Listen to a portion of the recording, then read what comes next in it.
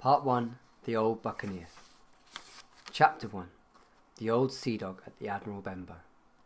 Squire Trelawney, Dr. Livesey, and the rest of these gentlemen having asked me to write down the whole particulars about Treasure Island, from the beginning to the end, keeping nothing back but the bearings of the island, and that only because there is still treasure not yet lifted. I take up my pen in the year of grace 17, and go back to the time when my father kept the Admiral Benbow Inn, and the brown old seaman with the sabre cut first took up his lodging under our roof. I remember him as if it were yesterday, as he came plodding to the inn door, his sea chest following behind him in a hand-barrow, a tall, strong, heavy, nut-brown man, his tarry black pigtail falling over the shoulders of his soiled blue coat, his hands ragged and scarred, with black broken nails, and the sabre cut across one cheek, a dirty, livid white. I remember him looking around the cove and whistling to himself as he did so, and then breaking out in that old sea song that he sang so often afterwards. 15 men on the dead man's chest, yo-ho-ho, and a bottle of rum, in the high old tottering voice that seemed to have been tuned and broken at the capstan bars. Then he rapped on the door with a bit of stick like a handspike that he carried, and when my father appeared, called roughly for a glass of rum. This, when it was brought to him, he drank slowly, like a connoisseur, lingering on the taste, and still looking about him at the cliffs, and up at our signboard. "This is a handy cove," says he at length, "and a pleasant situated grog shop. Much company, mate?" My father told him no, very little company. The more was the pity.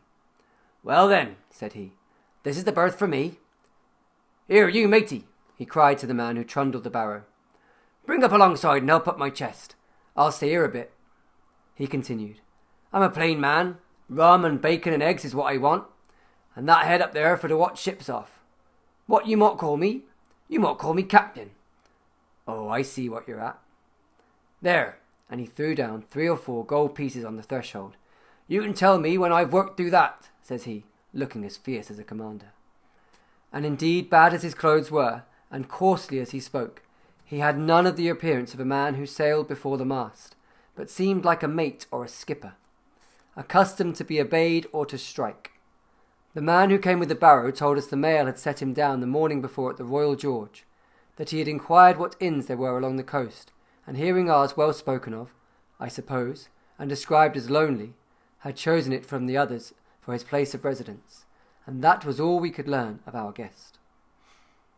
He was a very silent man by custom. All day he hung around the cove or upon the cliffs with a brass telescope. All evening he sat in a corner of the parlour next to the fire and drank rum and water very strong. Mostly he would not speak when spoken to, only look up sudden and fierce, and blow through his nose like a foghorn, and we and the people who came about our house soon learned to let him be. Every day when he came back from his stroll, he would ask if any seafaring man had gone by along the road. At first we thought it was the want of company of his own kind that made him ask this question, but at last we began to see he was desirous to avoid them.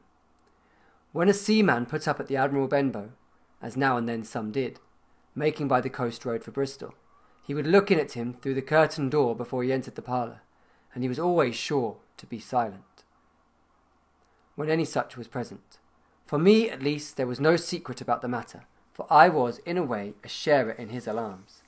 He had taken me aside one day and promised me a silver 4penny on the 1st of every month, if I would only keep my weather eye open for a seafaring man with one leg, and let him know the moment he appeared. Often enough, when the 1st of the month came around, and I applied to him for my wage, he would only blow through his nose at me and stare me down. But before the week was out, he was sure to think better of it, bring me my 4penny piece, and repeat his orders to look out for the seafaring man with one leg. How that personage haunted my dreams, I need scarcely tell you. On stormy nights when the wind shook the 4 corners of the house, and the surf roared along the cove and up the cliffs, I would see him in 1,000 forms, and with 1,000 diabolical expressions. Now the leg would be cut off at the knee, now at the hip. Now he was a monstrous kind of creature who had never had but the one leg, and that in the middle of his body. To see him leap and run and pursue me over hedge and ditch was the worst of nightmares. And altogether I paid pretty dear for my monthly 4penny piece. in the shape of these abominable fancies. But though I was so terrified by the idea of the seafaring man with one leg, I was far less afraid of the captain himself than anybody else who knew him. There were nights when he took a deal more rum and water than his head could carry. And then he would sometimes sit and sing his wicked old wild sea songs, minding nobody, but sometimes he would call for glasses round, and force all the trembling company to listen to his stories, or bear a chorus to his singing. Often I have heard the house shaking with yo-ho-ho and a bottle of rum, all the neighbours joining in for dear life, with the fear of death upon them, and each singing louder than the other, to avoid remark. For in these fits he was the most overriding companion ever known. He would slap his hand on the table for silence all round. He would fly up in a passion of anger at a question, or sometimes because none was put, and so he judged the company was not following his story. Nor would he allow anyone to leave the inn till he had drunk himself sleepy and reeled off to bed. His stories were what frightened people worst of all. Dreadful stories they were, about hanging and walking the plank and storms at sea and the dry Tortugas and wild deeds and places on the Spanish Main. By his account, he must have lived his life among some of the wickedest men that God had ever allowed upon the sea, and the language in which he told these stories shocked our plain country people almost as much as the crimes that he described. My father was always saying the inn would be ruined, for people would soon cease coming there to be tyrannized over and put down, and sent shivering to their beds. But I really believe his presence did us good. People were frightened at the time, but on looking back they rather liked it. It was a fine excitement in a quiet country life, and there was even a party of the younger men who pretended to admire him, calling him a true sea dog and a real old salt, and such like names, and saying there was the sort of man that made England terrible at sea. In one way, indeed, he bade fair to ruin us, for he kept on staying week after week, and at last month after month, so that all the money had long been exhausted, and still my father never plucked up the heart to insist on having more. If ever he mentioned it, the captain blew through his nose so loudly that you might say he roared, and stared my poor father out of the room.